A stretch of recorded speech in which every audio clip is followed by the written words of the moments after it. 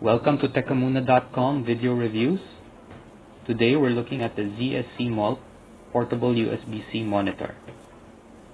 For the specs, we have a 15.6-inch IPS display with a resolution of 1920 by 1080, micro USB and USB-C video in, plus an option to get it with a touch screen and a battery. On the side, we got a micro USB port. We also have two USB-C ports, one for video and one for power. And we also have a micro HDMI port.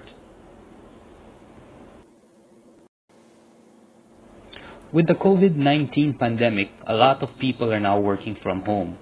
One of the benefits of having an external display is to extend your laptop screen.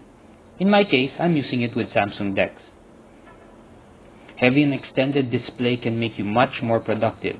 Imagine having your Word document on one screen and your spreadsheet on another.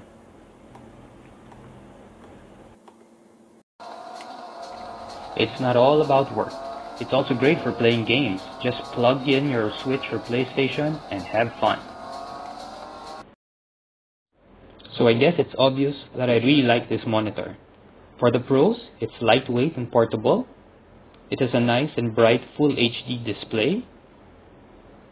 You can get it with an optional touchscreen and battery. And finally, the price. It starts at about 6,500 pesos or about 130 US dollars, and you can find it on Shopee or Lazada. Now for the cons. The included case has only 3 angles of adjustment. The built-in speaker sounds very tinny. And finally, navigating the menu system will drive you crazy. If you like this video, please subscribe, and you can also follow me on Twitter and Instagram at Techamuna.